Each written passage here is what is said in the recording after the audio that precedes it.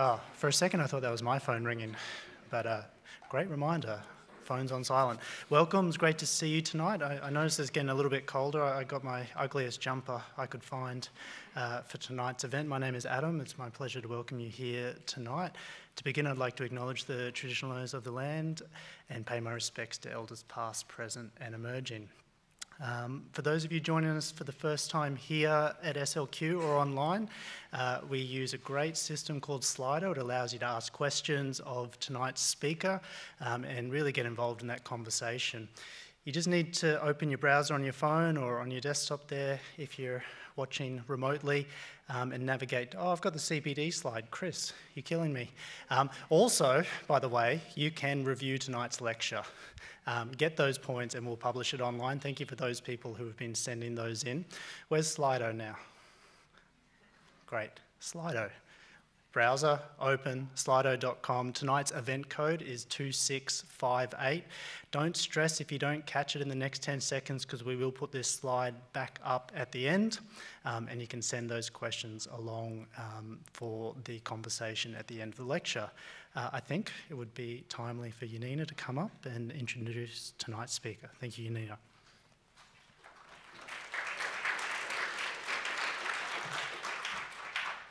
Good evening.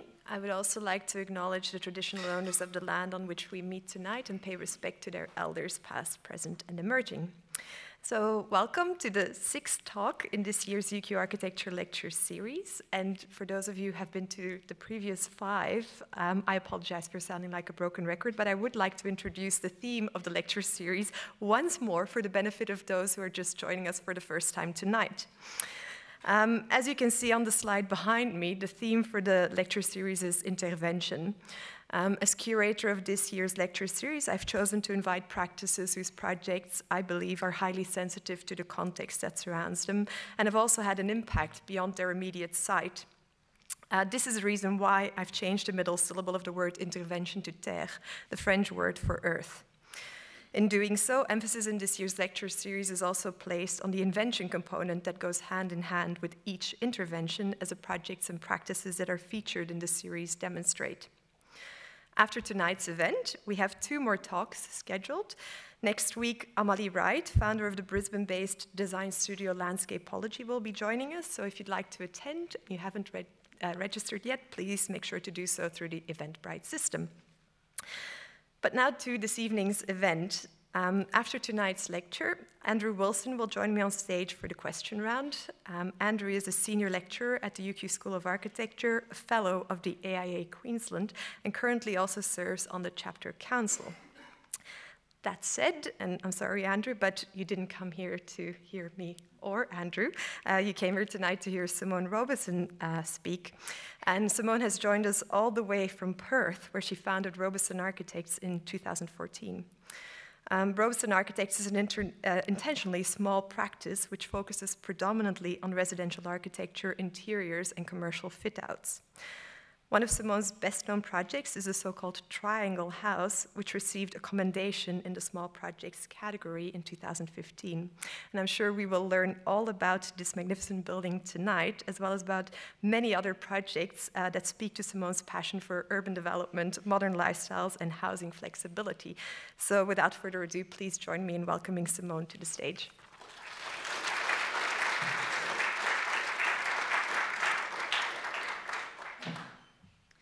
Thank you very much, Janina. And I'd firstly also like to say thank you to you and the School of Architecture, the University of Queensland, for inviting me over tonight. I was really excited to come over here. I haven't been to Brisbane before, well, except a quick fly through, so it's been really nice the last few days seeing your lovely city.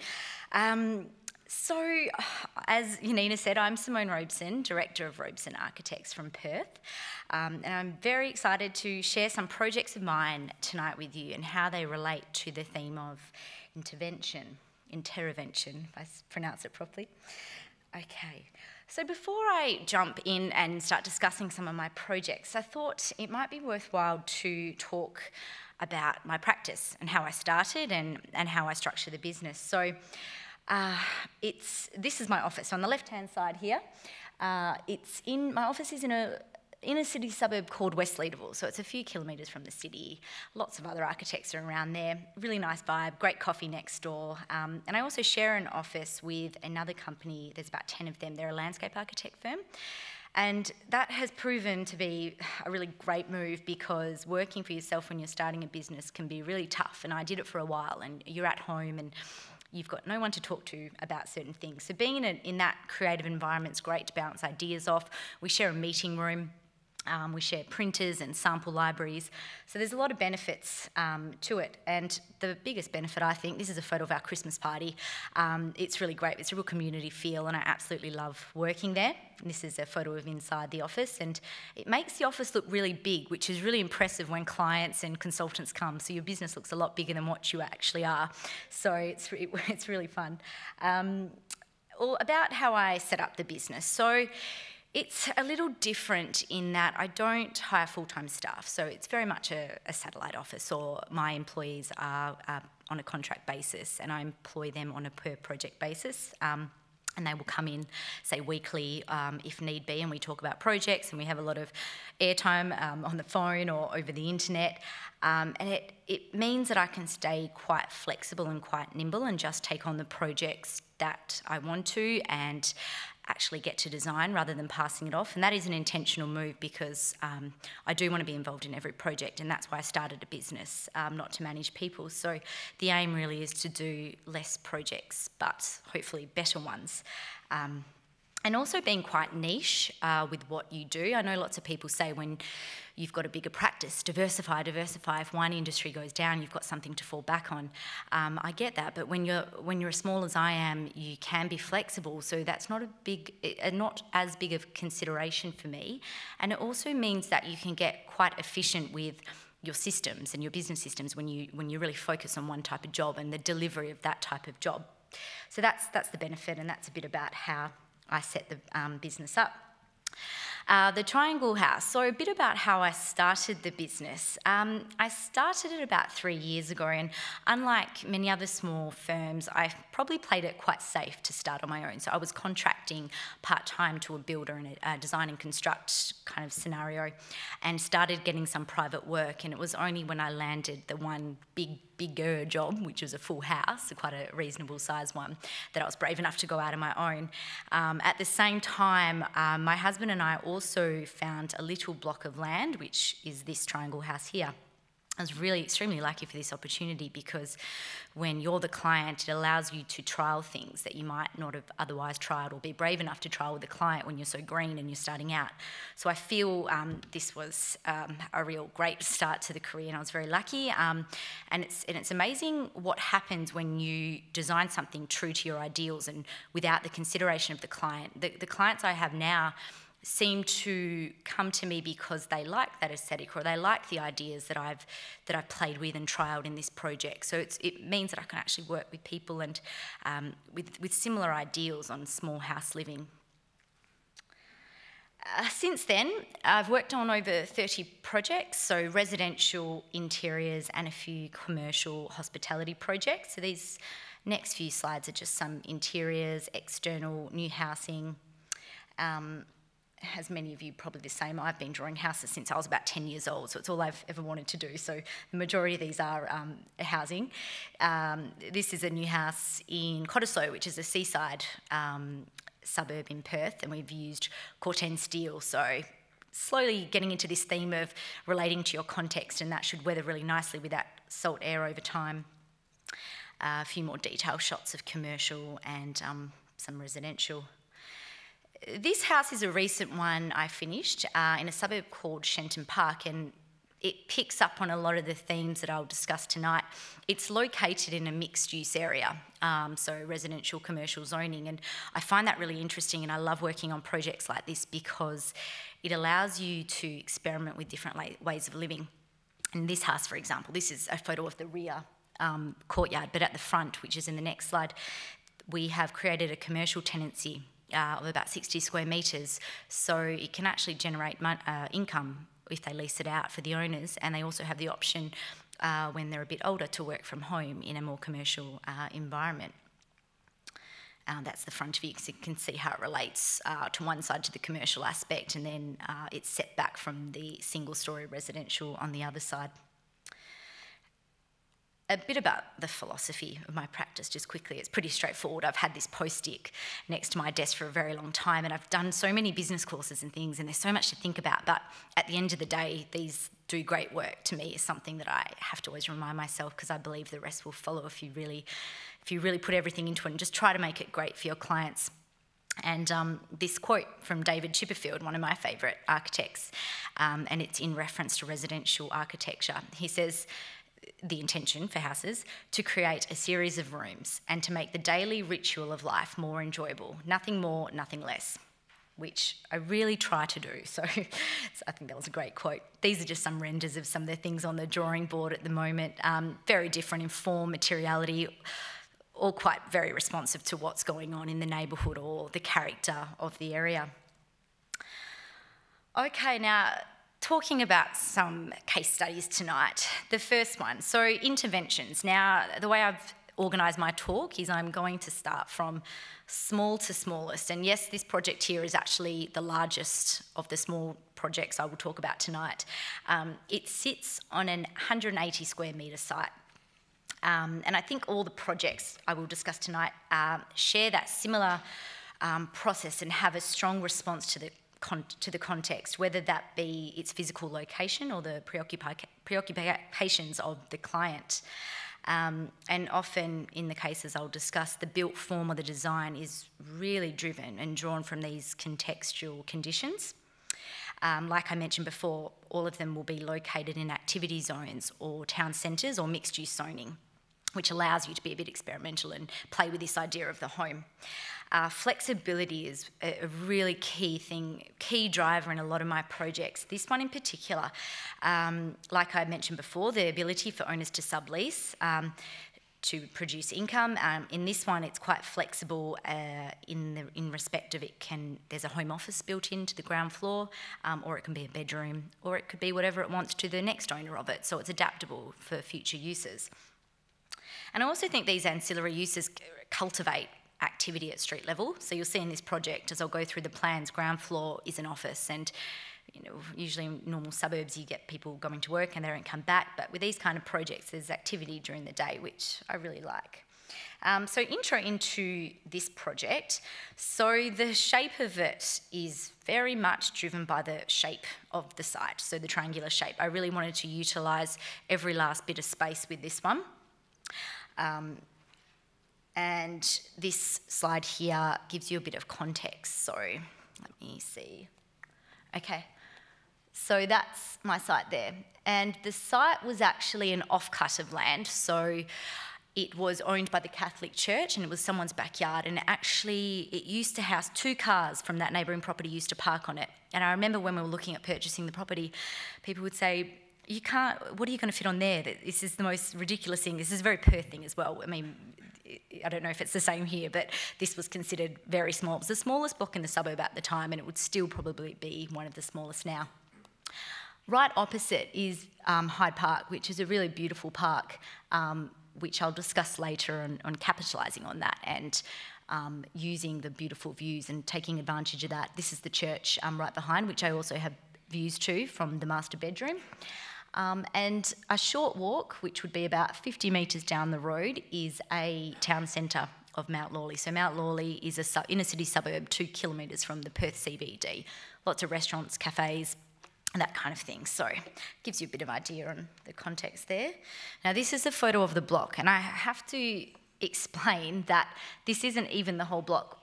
The right-of-way, which you'll see in the site plan, is 3 metres wide. From that fence, come 3 metres in, so we had to seal that. So it's tiny, and it was really, really scary to think what we were going to do with it. There was a lot of interest in the property. It was on the market for nearly 3 years, and lots of people would take the site plan to local architects and say, what can you do for me? And many of them said, look, I can't guarantee anything's going to get through. It's a risk. So at the end of the day, it was quite affordable for the area because no one else wanted it. So in Perth, like I said, contextually, the average block size has just dropped to 415 square metres now. So this is smaller than most people's backyard. And a bit on that, I thought this was a really interesting diagram to talk about Perth and just quickly discuss residential development in Perth. Urban sprawl is what our city is all about, which is a huge problem, and it stretches 150 kilometres along the coast, north to south. And these are the projections to where it's going right now. The state government does have a goal for 60% infill development, and we're sitting at about 40% now, although it still doesn't feel like it. Perth is very resistant to height and density, and we have this acronym called NIMBY, which is what many people call us Perth people, which means not in my backyard. So we're very happy to discuss all the great examples in Europe and America, but no one actually, when it comes down to it, no one wants it in their own backyard in Perth. Now, while I realise my projects are not dense by any mean, or high rise or anything like that, I do believe they're examples of an alternative to the project home market and housing on larger blocks, which is prolific in Perth. So I hope that this shows, what you can do in a city infill development and how to develop these small odd offcuts of lands in creative ways. And also, I think my goal with it was to prove that you can have high amenity in a really high quality building and a sense of spaciousness on a relatively small amount of space. So the brief, it was to be a home and a home office for a couple and their dog. There was to be no superfluous spaces, so doing away with unused circulation and unused rooms. With the project home model, might be a similar situation here, but the project homes are very highly programmed. So you have your theatre rooms, your games room, no flexibility. This was really meant to be an antidote to that. Also with the brief, very functional, secure, lock and leave kind of thing, low maintenance, which is very much the typical brief I get from most clients these days. And site. So you can see on the left-hand side here, Hyde Park, and the driver was to capitalise on these views, grab them, make them, get as much as you can from them. Some of the photos will better demonstrate this, but the project was really about grabbing this and also needing to balance these views and city views with the need for privacy. So you can see here, we used acoustic glass throughout, so this type of glass sits between your double glazing and your standard single clear, and it's a more cost-effective way to get some acoustic separation with the building. And this window here is actually one-way glass, which some other photos will better demonstrate, but during the day you can sit in the window seat and no one can see inside. The site plan. So you can see here the right-of-way runs through here. This dotted line is actually the sewer, and it's sat 1.5 metres into the block, further reducing how much you're building footprint of it. So this was a huge deterrent to a lot of buyers as well. So response to that was to build as close as possible to it and then pile down, so the engineers had to be consulted to make sure that we could do that. Vincent Street, this is the north-facing side, so the longest bit of the block was actually facing north. Now, this is also quite a busy street, so that posed another problem. How do you deal with a busy street and a house which you're really trying to get quite close to the setback so you get usable spaces on it? Just a quick walk through the plan. So this carport here, it's enclosed on two sides, but the access is from the right-of-way at the rear, and there's enough space for two cars here. Originally, my plan was to have a crossover onto Vincent Street, which would be a drive-through situation, which I thought would be fantastic, but the council unfortunately didn't support it because it was too close to the intersection. But it still operates, two cars, no problem. The formal entry is from the street, so you come up to this little concrete plinth, and then this area here is designed as an office, so meeting table, inbuilt desk towards the rear, and the stair leading up to the living areas above. There's this thing in Perth, and it might be here, but everyone wants to design for resale. Well, what if we sell it? We need that third bedroom for resale. And as much as I don't love the idea of that, it's the condition. I get so many clients asking for that third bedroom when they really don't need it. In this house, I thought, well, future occupants, this office space could be quite easily converted into a third bedroom, simply extending the corridor and blocking off the edge of the stair through there. There's also a laundry bathroom with a bath, so it's quite a reasonable size, and a guest bedroom with built-in robes through here, which leads out into this little courtyard. Now, the tightest bit of the block back here was only 1 metre, so couldn't really do too much with that. So I put a planter box and planted a Chinese tallow tree to green it up a little bit and use those tight little corners through there. Going up a level, so the main bedroom and living areas are located upstairs, and that was to separate it from the street below and to also grab some of those views I was discussing. So coming through to the left, there's a huge full-width sliding door. So once that's open, this top floor effectively acts as a studio apartment because the intention is it's a couple living here, and it was really designed for that intention and not thinking about anyone else. It was the way we lived, and that's how it was designed. So often that's open. A quite relatively smaller bedroom, but with a walk-in robe, lots of storage through here, and an ensuite. And then coming through here, kitchen, living out to a very small balcony in the pointy end. Talking about flexibility, in 2 of my projects tonight, I don't have dedicated dining rooms. Reason being, they're small projects, and the amount of times you entertain is quite rare in modern lifestyles, and you don't have that many people over. And if you did, my idea was you could have a long table in the carport. But for day-to-day, if you have 4 to 6 people over, this small portion of the island bench is actually movable. So you can move it out into this space here and then get 8 people around the table when you have guests. This is the window seat you saw in the earlier photo, looking out into the street, so a little spot to read a book, facing north, which grabs that nice north light into the living area. All built-in storage along here, low-level storage with glazing out. This window is the window that picks up the views to the trees further on. Now, the next few slides are a walkthrough of the project. So up in this corner, this shows you where we are. So we're on the ground floor here, looking at the office and the open stair.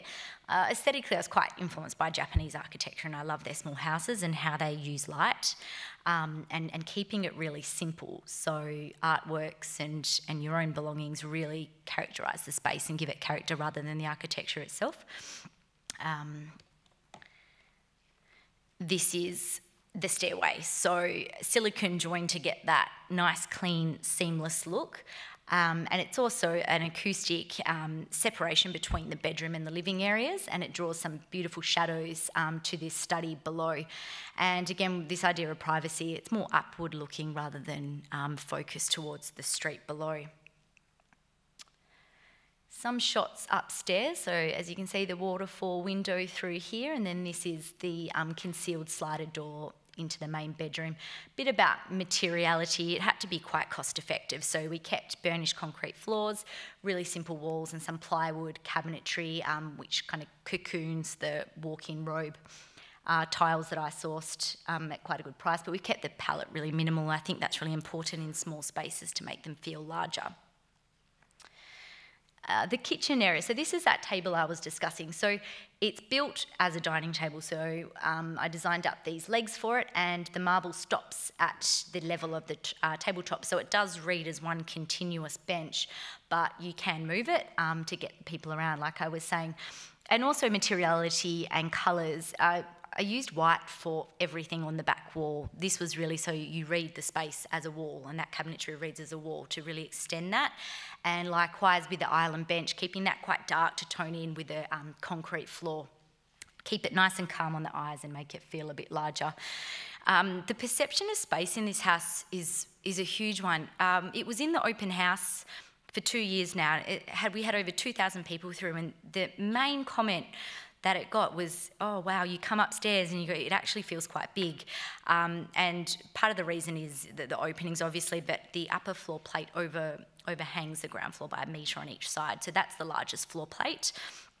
To really put the area and the money into the areas you use the most, rather than extra bedrooms and things like that. Through here, so these are the views to the park beyond. Now, we didn't have enough room for a balcony or an alfresco, so the idea here is these sliding stacker doors open right up and makes this living room feel like a balcony and feel like you're outside. It also frames the trees really nicely.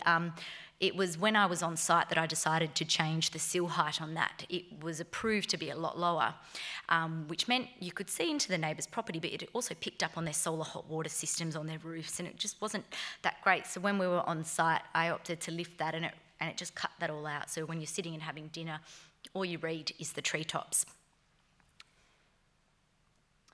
And some art. So this, just a note about this, I commissioned a local artist to do some artwork on the front wall. The brief was for something organic informed, to contrast against the bold forms of the building. This was his typical style, and the birds and the leaves reference Hyde Park nearby. And on this wall through here, it's been white for 3 years, and it was only last week that someone graffitied it, unfortunately, with a profanity about Donald Trump, which I was really upset about, but the council came and cleaned it off. So the artwork's restored and it's still there today, which is really nice. And my dog in the office, happy client there. So, and in conclusion for this project, so how did it impact the larger context for Perth? Well, I do think it's an example of smaller footprint living. It's very uncommon in Perth. We still have this project home, large home, everyone wants it. So I really wanted to prove that you can have really high quality living on much smaller sites and use these offcuts much smarter. And it's the locals and the local media coined it the Triangle House, so it's become a bit of a landmark, which is really nice to see. And there are a lot of small unutilised sites still in Perth, but we're seeing more of it. So that is my intention for the project, and I hope we see more of it. Now moving on to my next project, I've called this one King George because it's an alterations and addition project on the corner of King Street and George Street in a suburb called East Fremantle.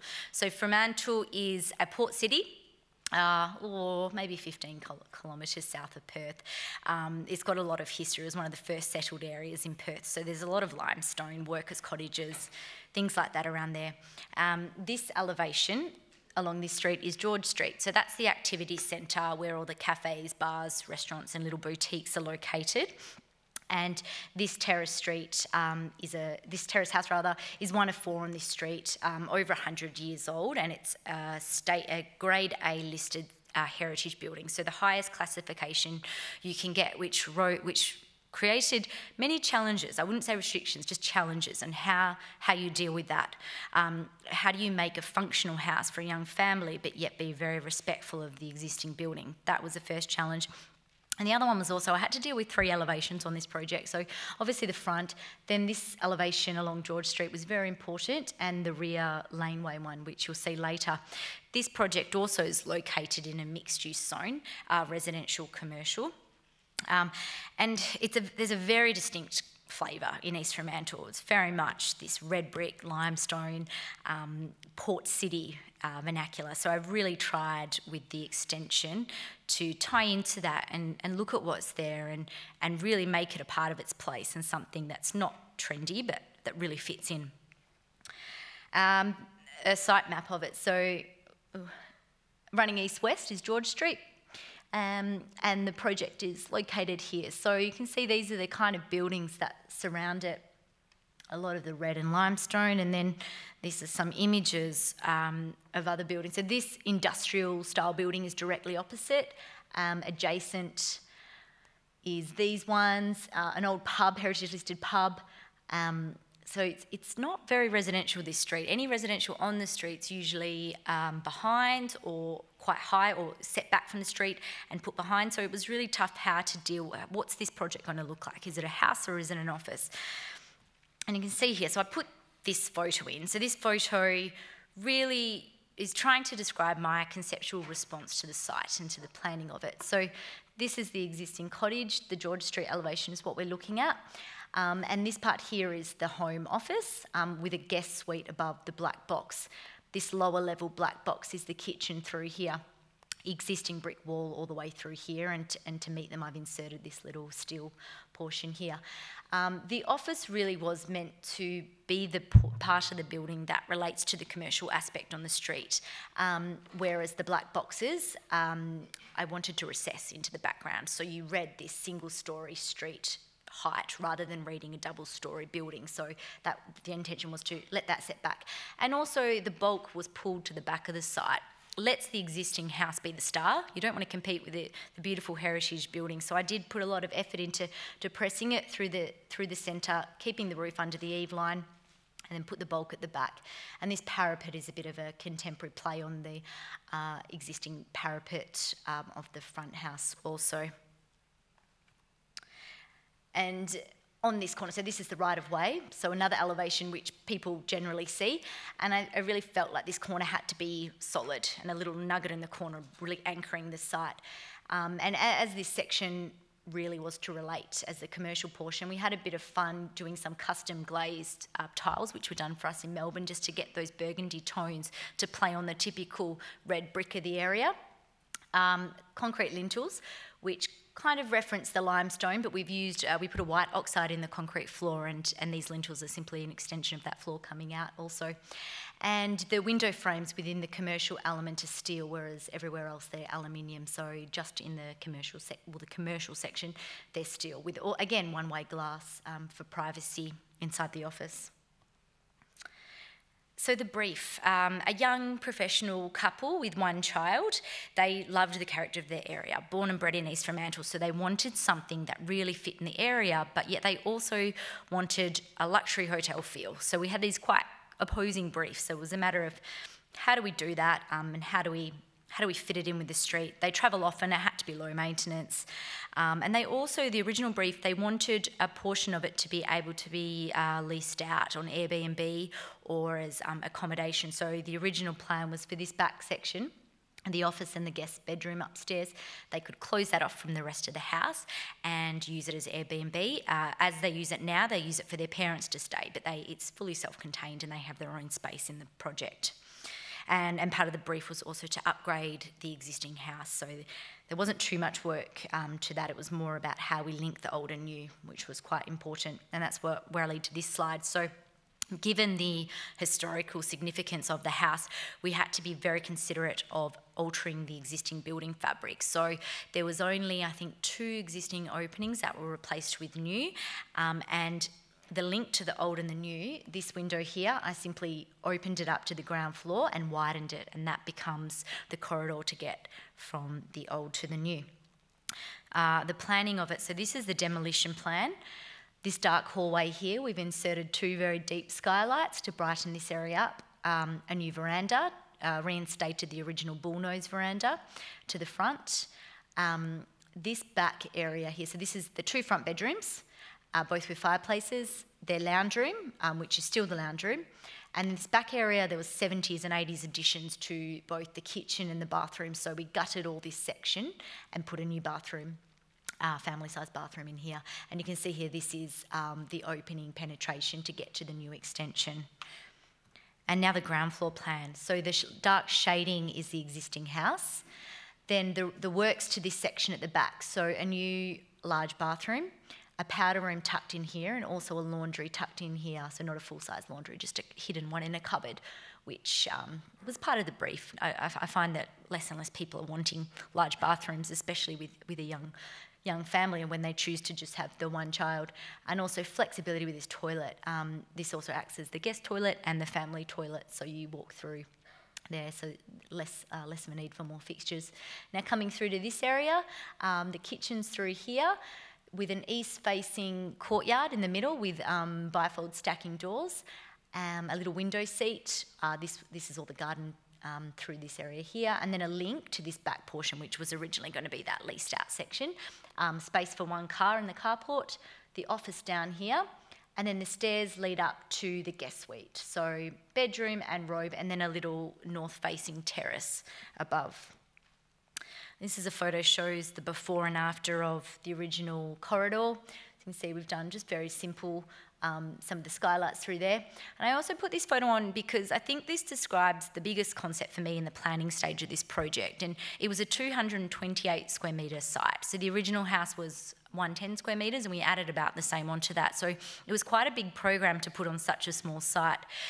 So the key consideration was, how do we make this space feel large? How do we get this sense of spaciousness on such a small block with not much of garden as well? We're actually looking through here at the back of the right-of-way, the plantings. So I wanted to keep this corridor open and really extend that access of the site and keep it open, and people walk in, they're like, wow, how far does it go? You don't know, you kind of question it. So, and it's also dually effective because it keeps circulation to one side of the house and it allows you to be quite effective with your use of space. A few quick photos of what we've done to the existing. So upgraded the mantelpieces and then inserted robes. And I say inserted because little details like this, offsetting it from the walls, really does make it read like someone's placed it in there, and if need be, you can take it away later, so it still retains the importance of the existing house. Likewise with the living room, this little cupboard, the ribbed profile which we designed up is also replicated in the ceiling through here. So this is a closer view of that shot I showed you looking right through the site.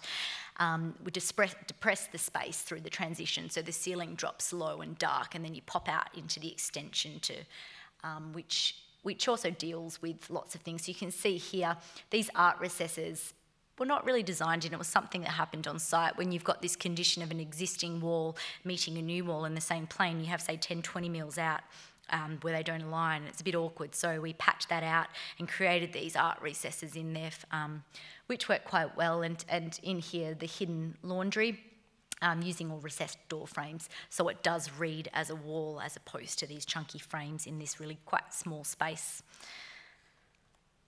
The family-sized bathroom and powder room through here. Like the last project, I've used this same marble throughout the project, and I think it's really important in small projects to keep that quite consistent. I don't think you need to be mixing up every wet area and every living area, and it's also quite effective for cost because when you can purchase a slab from the producer and you use it as much as possible, you'll see in the next photo we've used it in the kitchen. Also around the range should that same marble. And again, I brought in this idea of this moving dining table. So we had a collaboration with a local furniture designer who created this custom base for us. And again, it's freestanding, so it's designed to sit in there, but this little window seat here becomes seating for this table when it moves across, which again, you can get 8 people around there. Concealed fridges, pantries to keep it quite simple, less going on. All hidden storage through here as well. So you're really using every last bit of space. And again, the depth of the window seat, we put in cupboards. These are all drawers along here. That's a pantry. So wherever we can grab a bit of space for storage, we did in this project. And this is the floor plan of this kitchen. So you can see better the difference, this square little dining table sitting on the end and the little hidden cupboards either side of the window seat. And this view is looking back the other way, so looking through to the existing corridor, and you can see where the existing timber meets the new concrete. So this was a concrete where we added the white oxide, and we chose black aggregates to keep it quite consistent because I didn't want too much colour going on in this space. Stepping further back now, so we're in the courtyard looking back into the kitchen. The bifold sliding doors, they face east, which is really ideal for kitchens to get that nice morning sun. And the idea here is to bring the floor finish internally, externally, with a recessed threshold, which really makes this space read as one large dining room. And the courtyard, this concrete seating becomes seating if they do have an outdoor table here in future when they want to entertain more guests. And talking about the long axis of the site, I also tried to do the same thing with the short axis. So this view is looking across the site, so standing on the boundary wall, looking to the red brick boundary wall. So keeping that glazed makes you read the site, makes you read the full width of the site rather than cutting it short, which again opens up those views. Similar view looking up to the west-facing bedroom above. Now, west-facing is a bit of a nightmare in Perth because of the sun and the heat. So these custom steel fins were designed to shelter that sun, but you'll see when I go to the photos upstairs also to shelter some of the views and add a bit of privacy from the street below. The burnished concrete floor in the carport extends out and forms this seat. So that's all formed in one piece, and then it comes up to form that barbecue top. This is a photo of the office. So you can see it's dealt with a little differently to the rest of the house. It's got its own commercial style door and can be shut off with a sliding door to let that operate totally on its own or for guests. And the one-way glass I used here as well because George Street's, there's a lot of activity and you want to sit here when you're working and have a look out, but you don't necessarily want people to look in, and you don't want curtains down all day. So I really liked the one-way glass. And this is upstairs, so the big black hovering box, this is an image of what's going on inside. So this is looking north when you open the doors out to the northern treetop view, so a bit of borrowed landscape there. And a few images of the ensuite and looking out to the west and the chimneys below. Yes, so in conclusion, similar to the first project, flexibility key, and I feel the main thing with this project was to make sure it was very much a part of its context, but it had to fulfil the brief for the client. There was a lot of program to get in, so it was a matter of balancing that with trying to do something that's lasting in the area.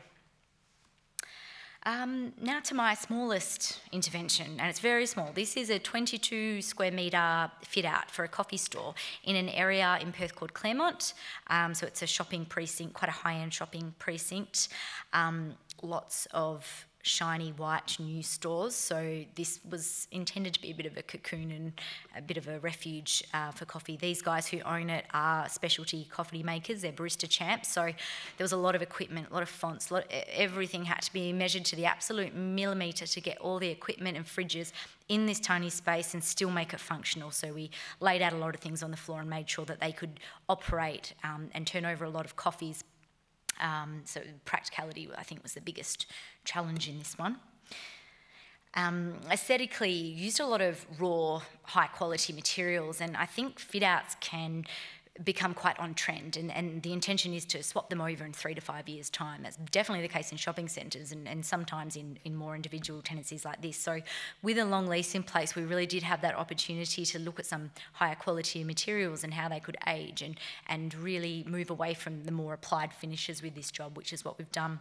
We ripped off the existing walls and put lime paint, and that's in a dado finish. So we custom coloured two-tone olive. That was part of the brief, I should say. He loved olive, and the main, it was saloon. They wanted a saloon, so their mood board was cactuses and swinging barn doors. So I didn't want to interpret that literally, of course, but we took some of those items and we interpreted them in a bit more of a subtle way, I hope. Through the colour also, and a bit of retail, so these are all custom little steel shelves to keep it off the ground to utilise the space better. And a bit on the context, so this just shows you what's around there. There's your David Jones, your Coles, your high-end boutiques, so very shiny and new, so we did want to do something quite different to what was around in this case, as opposed to the last two projects. The existing building's on the left, so you can see it was a 80s style brown brick building, and often you can't do too much to the base build. It's a lease, so that brings up its own challenge. You have to be really, there's a limit to what you can do, and you don't want, it's not like a house where it's not there forever, I suppose. So what we did here, ripped off that timber look wallpaper, clad it in a CFC board, and then brought that lime paint internally and externally, again to keep the palette really simple and consistent through the project. Looking at the entry, we also reinstated the existing arches, cleaned them all up. I thought that was a nice part of the existing building, so we used that and kept it, just interpreted it in, I suppose, a more contemporary way. You can see here, with sites that are this small, this just shows the things you can do just to grab some space. This was tin, which we could have used, but we found out it was on battens and the brick wall was behind. So we grabbed another almost 50 mils around the whole shop by removing it, which was really important when you're trying to get in all this machinery and equipment. So we took that off. The concrete floor was just splattered paint, ripped that all off, took the ceilings out. And these mirrors I kept, because when you're on a minimal budget, you use what's there, and I was quite stoked that there was mirrors, because in small spaces, mirrors make things look bigger. So we worked with them. We worked with what was there. So the floor plan, so the mirrors were located along this wall. So I used that as a backdrop to the back service bench, wash-up area here, and the island bench here with food display. On site, we thought, we had to replace the windowsill, so I thought, well, let's put a little hole in the wall, openable window here. So that was something that we decided on site. And then over here, just a simple floating steel bench for people waiting, and in the bay window, we got a custom steel planter box to fit exactly in there to put their cactuses. So that came through somewhere in the project, which was good. And these are some of the coloured elevations you can see. So mirrors, steel shelving, which were all open just to to make sure that mirror red wall to wall, and the island bench here, which I'll talk about here. So, well, first I should say the verticality was a huge one. I think in a small space, when you remove the ceiling, I wanted to enhance that height. So hence these taller, skinny shelves, and hence the shape of these tiles here. Because it just defies the size of the place. It does feel bigger than what it actually is. As you can see in that photo, probably better demonstrates that. And also the light fittings, even down to selecting the light fittings. They're long and skinny, it all ties in. Materiality, so this was quite fun. These tiles are GFRC, so glass fibre reinforced cement. So they can be food safe, they can be used as bench tops, and you can cast them into anything you want. So this was a real experiment.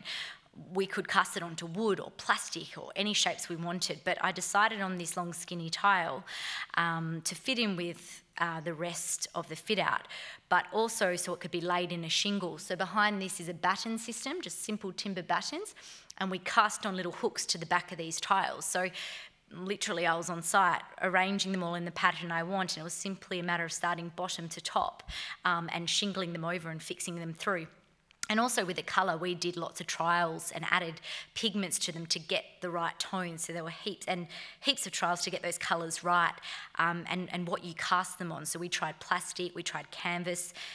In the end, I ended up using a fire blanket because it allowed, the concrete didn't stick to it, and it also gave it a really nice texture, and every single one of these is different. So there was that really handmade element to this fit out, which was really fun.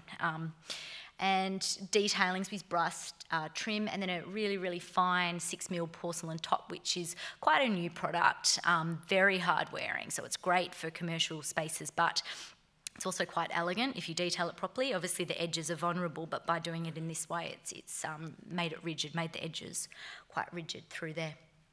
And yeah, this moodiness, I think that was achieved. It's a little refuge from the area.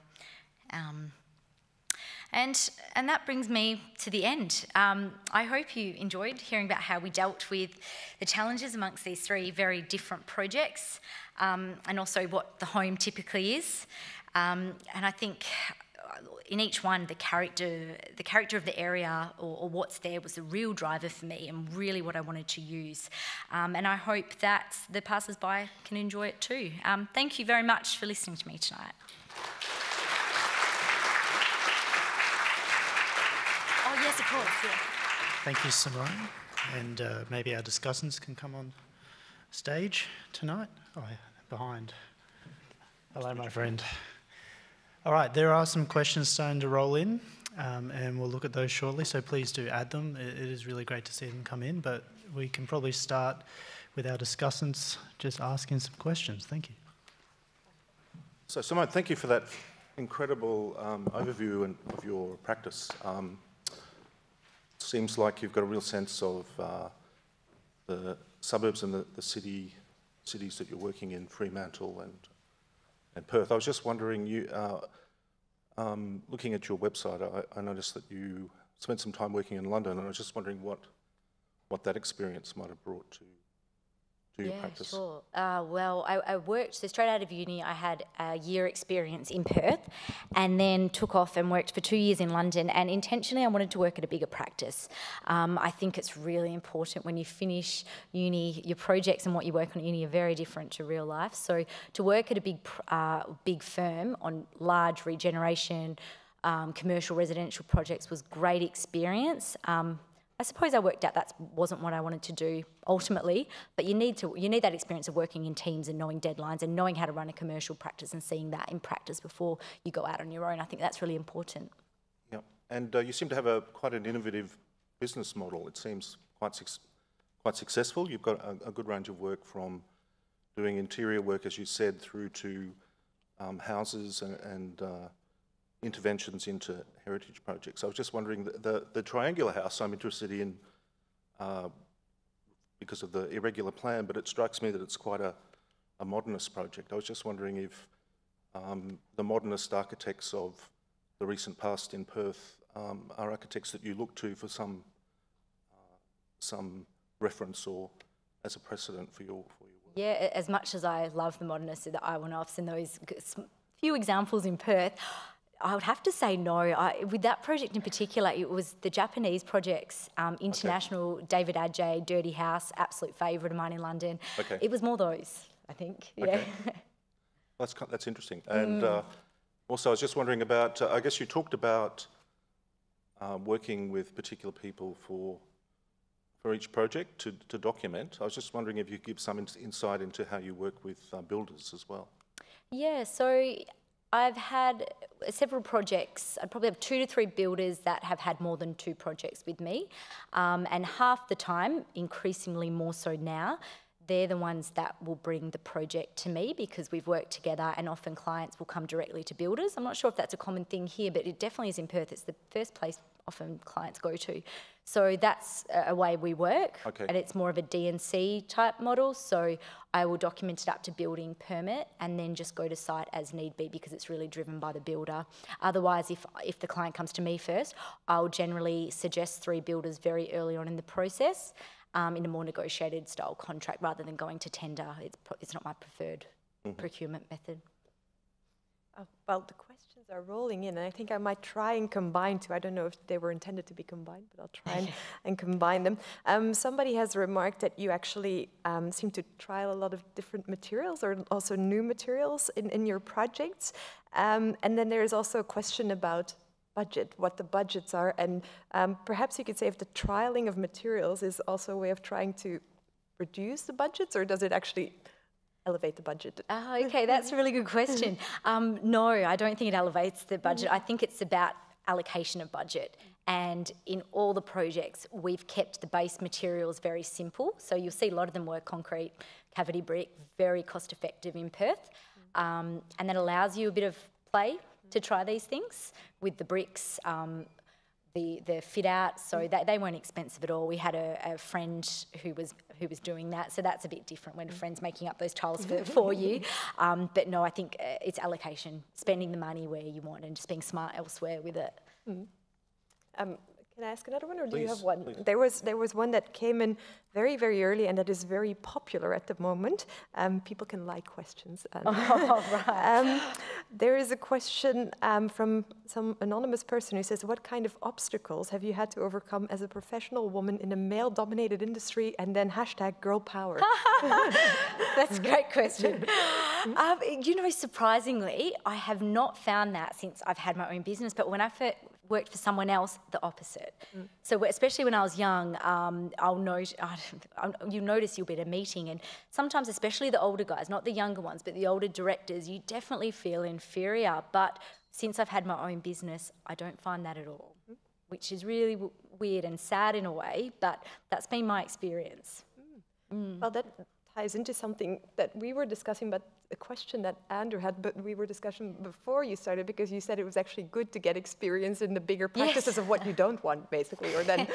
Well, it allows you, the more you can trial out of university, you'll gravitate to one type of project, one scale of project, so it's great to get that experience in a firm that does multiple types of projects. What about your education? Were there people that taught you that influenced the approach you're taking in your design work, or has that come more from your experience after study? In design? In design. In design, yeah, probably our past bosses would be the most, especially one of my earlier bosses. He used to watch, the way he designed was had a lot of impact on me. So I think definitely your bosses and your older superiors when you're working for people. Which is a really good point, because going out too young, you miss out on that. And I struggled with that, because I think sometimes I thought, if only I stayed a few more years working for someone to have a bit more experience. So that's really valuable, and it's hard. It's a hard decision to make. Well, there's a question here, but, that might be related to what you just said. The question is, if you had to do your own building over again, what would you change? Would you change things if you had to do your own house over again, now that you've more experience under your belt? Or? Yes.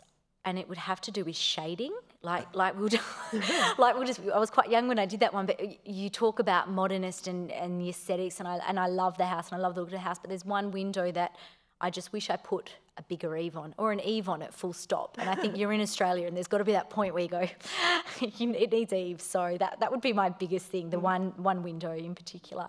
Yeah. I've got more a question about the general economy. So I guess during the mining boom, we've had architects from Perth talk about the cost of labour because of tradies could get work with mining companies. So I guess now with the end of the mining boom, how does that affect, I guess, the relationship between material costs and labour costs for projects? Yeah, well, with the Triangle House, there was no work on it for over 2 months because we couldn't get bricklayers.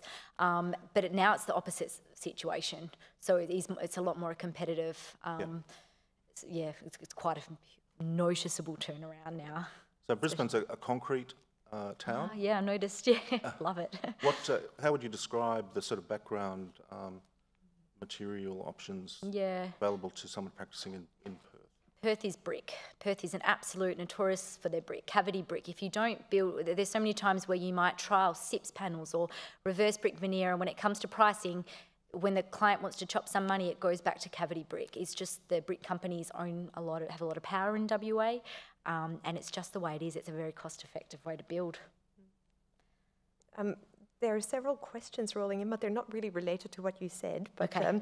there's questions more that go to what you were talking at the beginning, how you run your practice, because you mentioned that you just bring staff in as you get different projects. Are those the same staff members, or do you get different people in, and how does that work? And then there's a related question, like what advice do you have for young architects wanting to start their own practice? Okay, so the first one with contractors, when I first started, I had about 3 that I went to and would give them each a project. In the last year or 2, I've cut that down to 2, so they've become more of a part-time, they act as a part-time staff. So my business is all on the cloud, which means everything's remote, so they can work from wherever they want, and they have their own email address with my business on it, so they're effectively a staff member, but they work from home, and they're paid like a business, so it's still that model. And the second question, what advice? The advice you would give? Oh, okay. Like I said earlier, I think get experience early on in a large firm and ask for the experience you want. I know when I started, I wanted project management experience, so I asked for that. And I think they'll put you into drafting or Photoshop for a very long time unless you ask for the experience you want. So that would be my best advice. And where do you use the contractors that you work with? I suppose you want to keep the design for yourself, or what kind of work would you typically? I do. I love doing the design, and that's why I've kept it that way. So there's obviously a limit to how many projects you can take on under that model, but they would take it. So I would do all the sketches to concept design, almost to DA stage, and then I use Revit, which isn't that common in Perth. I'm not sure if it's common here or not yet, but they would build the model in 3D in Revit just before it goes for development application stage, and then they'll take it through documentation. But I'll still be the lead, so all markups, and I use Revit as well, so I can get in there and make changes, but they'll do the bulk of it. Yeah. Andrew?